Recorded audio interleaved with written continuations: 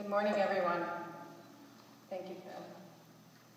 Chancellor, President Cahoon, Board of Governors, Deans, Coast Salish people, faculty and staff, family and friends, and of course, the stars of today, the 2013 graduating class. Congratulations. I am honored to be here today to celebrate all you've accomplished at RRU and all the great things that you will do as you put into practice what you have learned from this amazing university and your experiences here. What would you do if you weren't afraid? That is the question. That question is the title of the first chapter in Sheryl Sandberg's new book, Lean In. And as I read it, I paused, and I thought about what that means to me as an alumni of RRU, an advocate for diversity and inclusion, a member of the gay community, a wife, and a mother. It all came back to one thing. I would always have the courage. The courage to try new things, the courage to fail, and the courage to challenge and inspire change in others. I've been honored with the Spring 2013 Alumni Excellence Award, and it applauds my courage. But let me be honest. I still face moments when I'm afraid and I don't always have the courage. As simple as being inclusive and authentic may sound, it's not easy to practice. Let's be real. Sometimes it is simpler to take the easy way out, but the beauty is that every day presents us with opportunities to have courage and to act on simple moments that matter in the everyday lives to make a difference. Each one of you as graduates had the courage to embark on your learning journey, and I know from firsthand experience that it takes a lot of courage to make it to this day. As you walk across the stage today, live and enjoy the moment. Strut your stuff like those residence peacocks do, because you have earned it. Today doesn't mark the end of your journey with RRU. Oh no, it's just the beginning. You see, what you have learned here is now ingrained in you. It's not just about the degree that you've earned. In fact, I would argue that while the teachings serve to broaden and deepen your knowledge base, it is actually what you've learned about yourself and your fellow learners that will have the biggest impact in your life. You leave here today a different person than the one that first arrived on campus. You are stronger, you are wiser, you are courageous, and you are authentic. You have learned to live outside your comfort zone and to embrace the challenges that come your way. It took commitment to push yourself through those late nights when you thought you would never get the assignments done. It took courage to motivate yourself and others through those low points. And it took strength to continue to juggle all of your responsibilities outside of RRU, while at the same time fulfilling the RRU motto to live the learning. And live it you did. You dug deep when you needed to. You found the courage to overcome your fears. You discovered the patience to deal with those peacocks.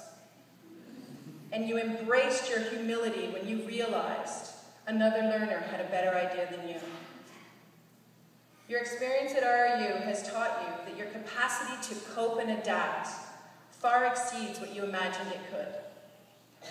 You leave here today knowing you can overcome your fears through the courage that lives in you. And most importantly, that when you are your authentic self, you empower others to be their authentic selves, and consequently, endless opportunities emerge. Tomorrow, it will take courage to look out into the world with your degree in hand, armed with the knowledge of whom you've discovered yourself to be, and decide what is next for you. To say my RRU experience was life-changing for me would be an understatement. In my younger years, I tried hard to fit a mold that I thought was made for me. And while on the outside, everything appeared to be fine, I lived in a very prosperous country, Canada, had a good job, a family, played sports, and shared my life with a wide circle of friends, I wasn't listening to my heart. I was denying who I was because it was different. Different from the person I thought I had to be.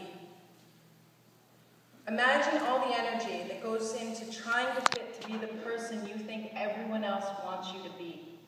It's a complete waste of time. I was never truly happy, and I lived a superficial life to please others. During my time at RRU, I discovered in myself the courage to let the real me come out. And while it exactly hasn't been a smooth road from there to here, I can confirm it was the best decision of my life, aside from becoming a mother. When I finally made the choice to make myself happy, it's when real success followed. Each of you as graduates today owe it to yourself to take the time to reflect on your time here at RRU and make the choice to do what makes you happy in life, not what is expected. Share your stories, your memories, your insights, and your experiences. Don't leave them behind. They are part of you now. Embrace who you are and all that you have learned at RRU and take it back to your office, your classroom, your hockey team, your poker game, your community, and your home. Equally as important, take the lesson that RRU teaches each and every day. Diversity of thought through inclusion and teaming. Have the courage to challenge the status quo, to seek the valuable perspectives of those around you, whether it is in the workplace, as a volunteer, a student, or a friend. Be an inclusive leader. Be the one who pushes themselves to take advantage of the moments that matter most. What I took away from my time here at RRU, aside from my wife, really, I met my wife here, was the power of inclusion and diversity of thought, which has led to success in my career, in my life, and in my community. Courage lives in each one of us. Harness that and challenge yourself to be who you are meant to be. As I tell my children, Jordan and Amanda, be yourself, follow your instincts. Don't allow the ignorance or intolerance of another person force you into an identity that isn't you. Understand that people who feel good about themselves want to make others feel good about themselves.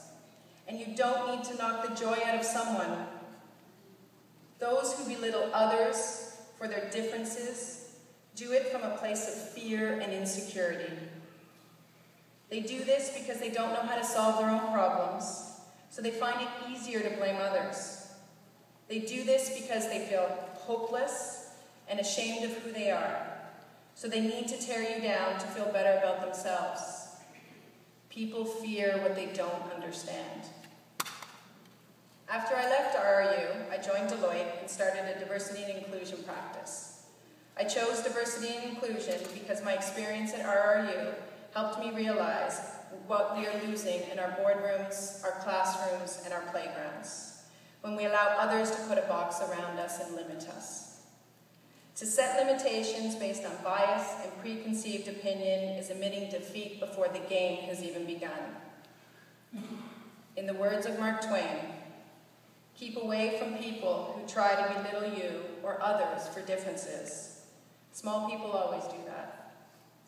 But the really great, they make you feel that you too can be really great. As I look out onto the future of Canada sitting before me, I'm inspired at the greatness that will come from each of you. Thank you.